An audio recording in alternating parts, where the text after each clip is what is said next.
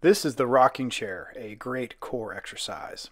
To get started, you're going to lay on your back, bring your legs up off the ground with your legs straight, arms above the head. And to start the momentum of the rocking chair, you're just going to crunch up with that upper body.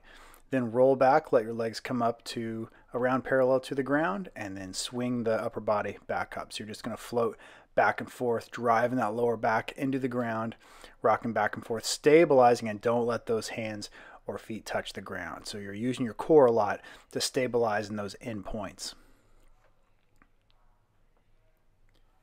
We're going to show you the same thing from another angle just so you see both sides. So again, straight legs, pick them up off the ground, arms above the head, then use a little bit of momentum to get that rocking started. And then the trick is just keep those hands and feet off the ground as you rock back and forth.